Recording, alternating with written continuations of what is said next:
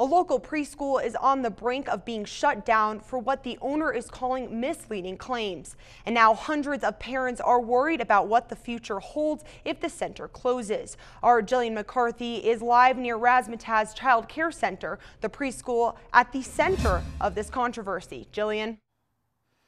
Krista, when you walk inside this preschool, you could tell it's a happy and nurturing place. But a couple of former teachers who were fired for mishandling the children have caused the state to take action.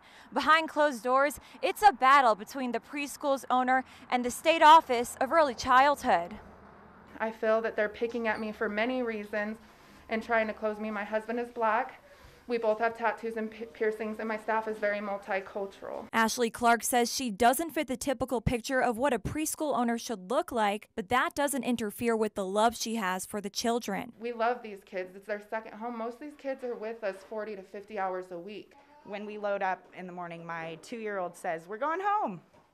And I'm like, "No, we're going to daycare."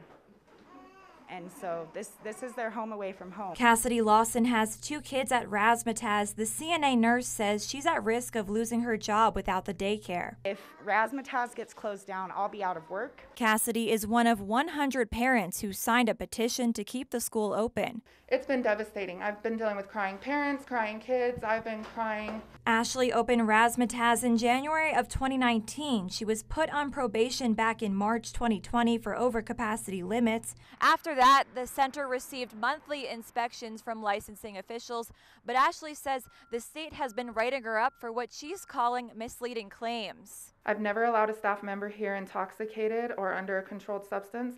They've put that on there.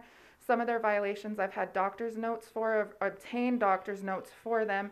They still wrote me up for that. But she says the biggest reason she's at risk for getting shut down was after 2 incidents where teachers handled children inappropriately. Ashley immediately fired those teachers, but she says they never suffered any consequences. It's very disturbing. It's actually very sad what they allow. I've called it in and I reported it. Those 2 teachers are still working at facilities somewhere here in Mesa County with no repercussions to them.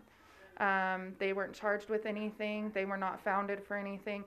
I fired them immediately. Kristen Bates, a Razzmatazz teacher who has worked for several other daycares in the Grand Valley, says she's witnessed these situations happen frequently at other centers, but she's upset that Razzmatazz is taking the heat. There's been incidences like there always is in child care centers, and they were not shut down. I'm kind of concerned why this school is being shut down for the same reasons it happens in many other schools every day.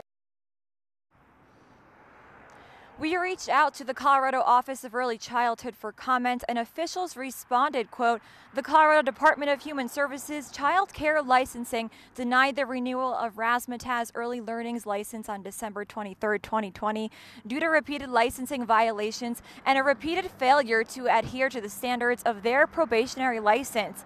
Now, Ashley's next step is to file an appeal to keep her center open. Otherwise, the preschool will be shut down on January 15th. We'll keep you updated on this developing story. Reporting live at Razzmatazz, I'm Jillian McCarthy, Fox 4 News. Back to you, Krista. Thank you, Jillian.